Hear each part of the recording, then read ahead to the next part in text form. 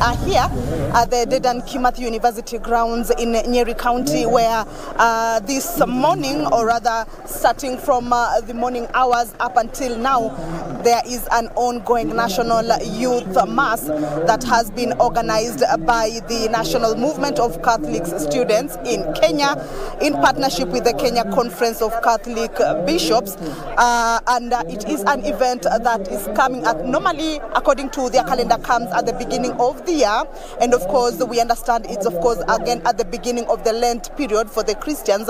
So basically what happens is that they usually launch the calendar of activities and events for the youth of this country who are from the Catholic denomination. And basically who is here, most of those who are here are students from various universities, various colleges, various schools, and of course various parishes, and they have been accompanied by their parents. So as you can see behind me is just, you know, a host of all those youths. So many of them are here, thousands and thousands, of course, from different parts of this country.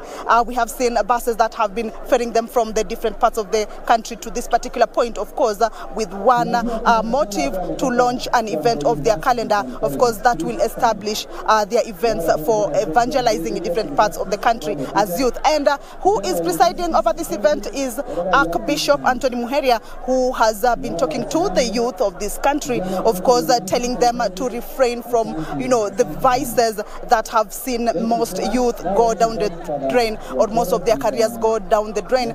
Basically what he was talking about is that they should refrain from indulging in drugs.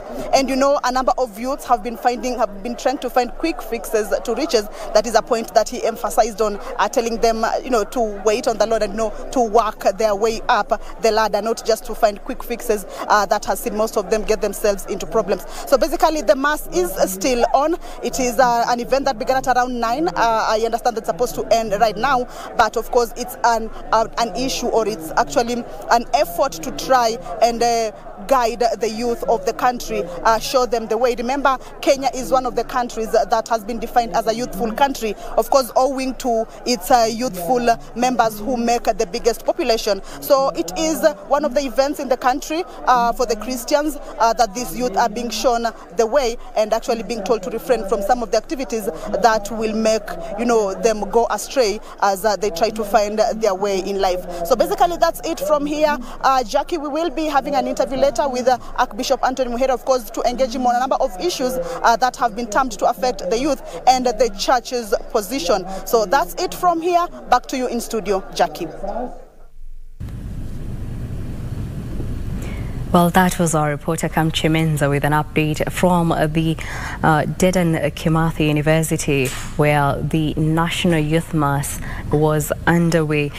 She has stated that the chief guest was Archbishop Anthony Muheria, and the cleric has urged the youth to refrain from engaging in harmful behaviors such as use of drugs.